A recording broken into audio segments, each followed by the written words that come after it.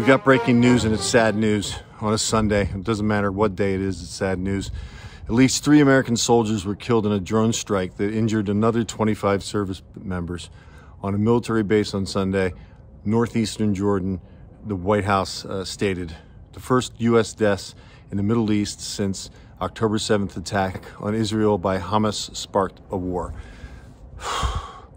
First of all, what I want to say is I'm so sorry to those new Gold Star families. A Gold Star family member is somebody that's lost someone in a war. So I really want to put my prayers up to those people that lost their loved ones. They were serving our country. We're grateful for them, and they paid the ultimate sacrifice. I'm going to talk now. With that reported, that's about everything that's been reported so far about that.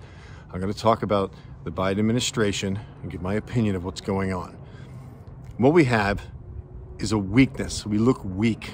We've got Iran hitting us. We're losing service members. We've got the Ukraine war. We've got the Hamas-Israel war. And what else is going to break out? This is the problem when an administration and a world leader, America, looks weak. Let's just break it down a little bit further. Let's see what a missile is going to cost, which is probably going to be sent over as an appropriate response, because we usually do that. We send over a missile. That's the cost, other than the human lives are the most important cost of this war. I salute all veterans. I'm just getting into why they're at risk now. The military-industrial complex buying those rockets for that amount of money. I'll put it down here. Okay, put it right down there. The cost of war, unfortunately, is profitable to countries.